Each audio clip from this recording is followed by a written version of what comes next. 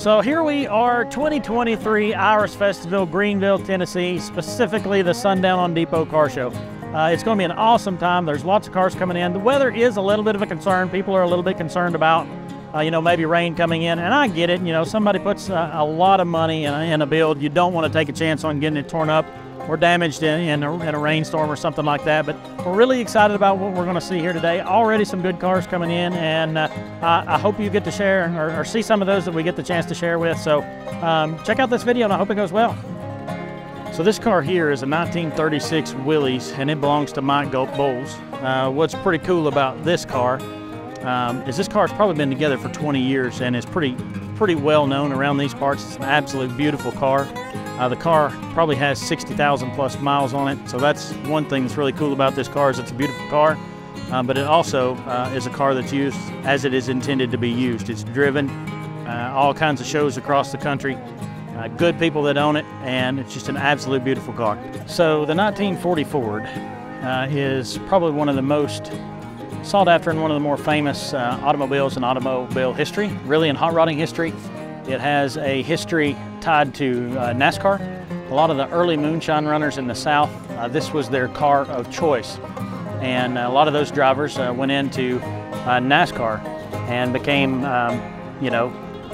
famous drivers. This particular 1940 Ford belongs to Paul Evans. It's an absolute beautiful car, beautiful black, deep black paint, small block Chevrolet.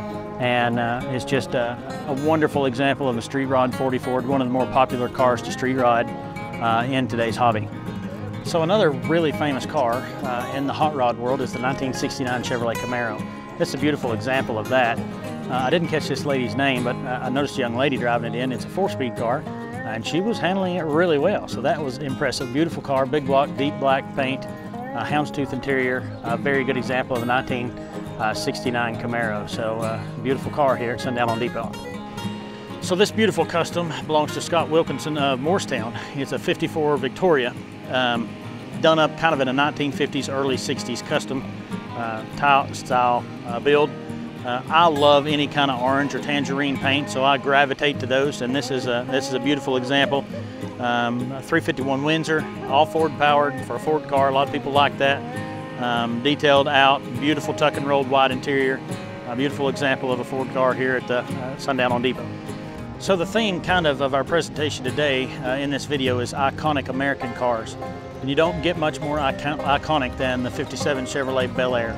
This is a beautiful example here, beautiful red small block Chevrolet, a traveling car, beautiful interior. Just as American pie, I guess apple pie. But beautiful car here, check it out on this video. Chevrolet pickups have always been hot, and they are still hot. And there are some beautiful examples here at Sundown on Depot in Greeneville.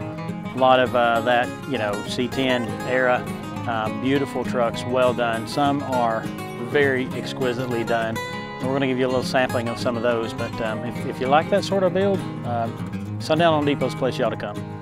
I hope you've enjoyed Sundown on Depot 2023. It's been a good time. There have been some great cars shown that have shown up. And I hope you enjoy our video. If you don't care and you get the chance, like this video, subscribe to our channel, and we'd surely appreciate it. And a little bit of a shout out, we're going to do it again next year. This is an annual show, so put it on your calendar. Check out the Facebook link below, and we can tell you everything that you need to know about the upcoming event. We'll see you next time.